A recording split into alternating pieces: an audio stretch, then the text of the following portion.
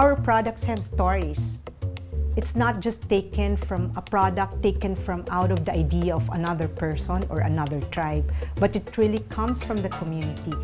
When you look at products from indigenous tribes, that's actually their culture, and the values come in there. So weaving is passed on from generation to generation, even the designs, because they say that the designs came from their God talking to them in their dreams, and they just execute that. So now, if the weavers will not earn from the work that they do, they'd rather forget it and do other kinds of work.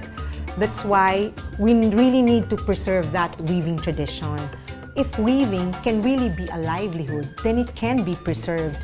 It can only be a livelihood if people would patronize these products. If they'd say, oh, gawang katutubo lang yan.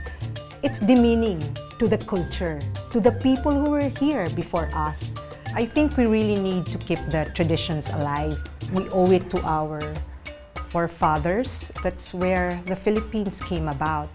We have our ancestors, and they started the culture.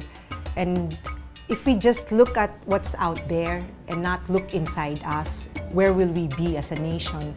Where will we be as a Filipino?